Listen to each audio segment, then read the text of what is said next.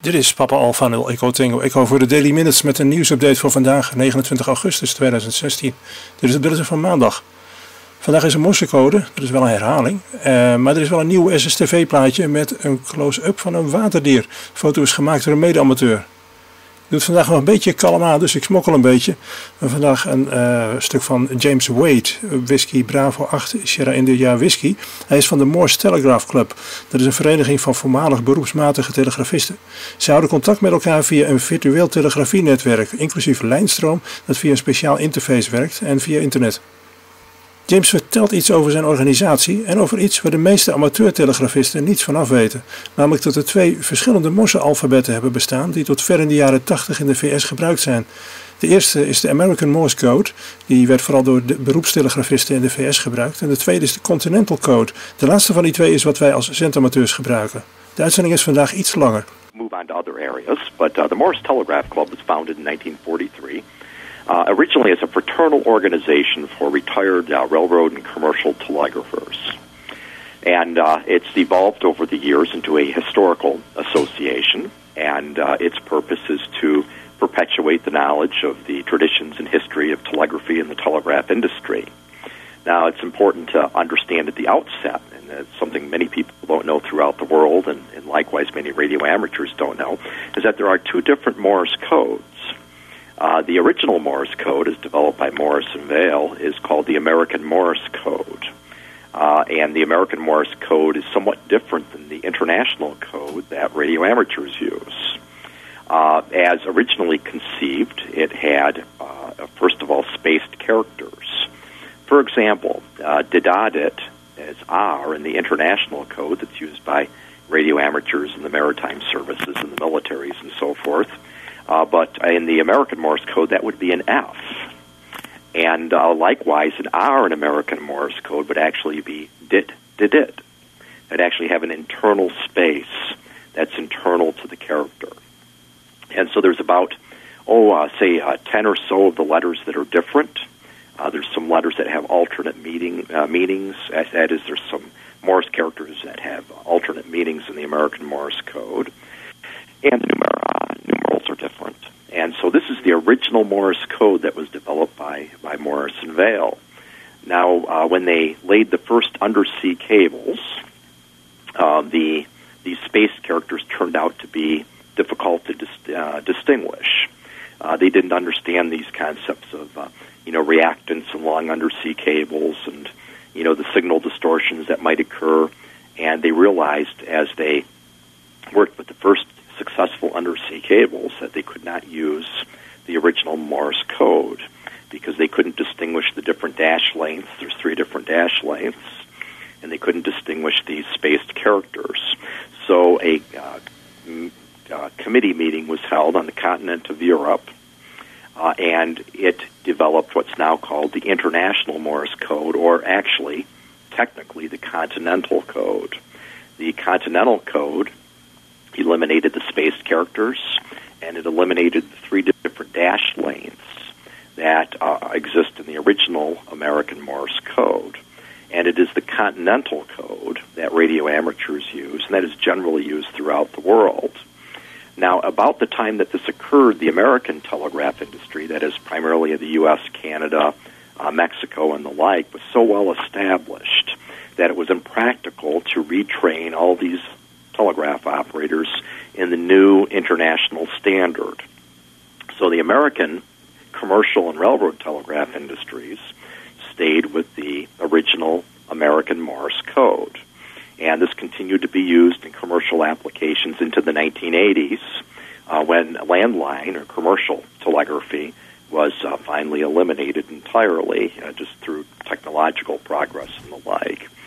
So, this is a real long and complex way of saying that there are really 2 there's 2 Morse codes that were commonly used in North America, one of which is this older American Morse code, and that was used by commercial and railroad telegraphers, say, for example, people who worked for Western Union, Postal Telegraph, the stock brokerages, press services, things of that nature.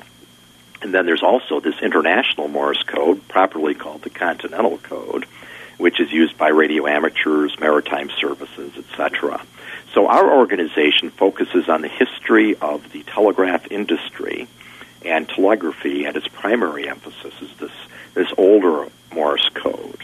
Many of our members are retired from the railroad and commercial telegraph industry, and then, of course, we have people who are also members because they're amateur historians or professional historians, or they're radio amateurs, and they want to learn about the history of telegraphy, how it evolved, and you know the whole historical foundation for Morse and the like. So that sort of describes the foundation of the Morse Telegraph Club, and gives a little bit of background into why it's a unique organization.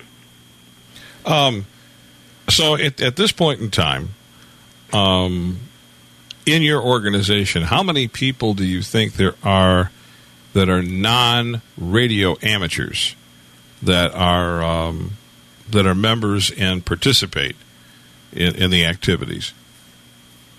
I would have to estimate that, but I would say probably about 30 to 40% were primarily commercial or railroad telegraph operators. The remaining membership is, radio amateurs, historians, people of that nature that have an interest in the technology. Now, keep in mind that many of the people who worked in the commercial and railroad telegraph industry are what you might call bilingual. They also served in, say, World War II, etc., and they were trained also in the Continental Code. But their primary background in telegraphy is related to working in the railroad or commercial telegraph industry. So is it, if a person is very familiar with and does, say they're proficient at CW at whatever speed, okay, if someone starts sending the other code to them, how confusing does it get? I mean, if there's only a few characters that are out, it seems to me that would have almost little relevance. In other words, I think you'd wind up getting 90% of the content anyhow. Well, I think that certainly someone who's proficient in international code, and that is by proficient I mean he can treat it as a language. You'll find that as one learns telegraphy, whatever version it is, you go from essentially the initial phase where you're sort of translating in your head, and then over time it evolves into a natural language. And that's the point where, say, an operator can copy in his head, treat it just like he would the spoken language. He can only, you need only maybe write down or make notes about information that's necessary. But essentially he listens to Morse in the same way he does to a natural language, and he comprehends it in the same manner. So that's what I would call a proficient operator. An operator at that stage can learn American Morse quite easily. It usually just takes, a few weeks of study. Now, keep in mind that some of the letters are different. Some of them have alternate meanings, which really can confuse a guy. For example, a J in American Morse code is da-da-da-dit, and R is da-da-dit, and so on. And then of course you have the spaced characters. Y is did-it, Z is did-it. And so this can really throw off an operator, particularly as operators go up in speed. They tend to hear whole words. They tend to hear whole patterns. And so there is some effort involved in picking up the American Morse code, but certainly a proficient operator can do it with relative ease. I mean, you have to put a little effort in, but one can learn it, and they can become quite proficient and comfortable with it. Well, I know back they were giving the live CW exams on the FCC tests. What they did at that particular, there was different methods by which they did it, but at the period of time when I took the test, they sent an entire section or a whole QSO, and then they would give you a multiple choice test. Said, well, what was the guy's name, and what was his QTH, and what was the signal of one person, and they would ask these. I mean, you had to know the answers. I mean, there's no way you could fake it, but you didn't have to know let's put it this way, if you missed a few characters here and there, that wasn't counted against you because they were asking you about the text. Prior to that, I understand that... De website van de Morse Telegraph Club is simpelweg www.morsetelegraphclub.org. En Telegraph Club, dat schrijf je met PH. Morse Telegraph.org. Op de site is bijzonder veel historische informatie te vinden over met name het beroep van de telegrafisten in de VS. Onder het kopje Switchboard links kun je onder het kopje Internet Telegrafie info vinden over hoe je mee kunt doen aan het virtuele landtelegrafienetwerk van de voormalige beroepstelegrafisten. Dat kan in beide alfabetten. Er zijn ook veel Australische voormalige telegrafisten lid. En die zijn ook gewoon met ons Continental alfabet.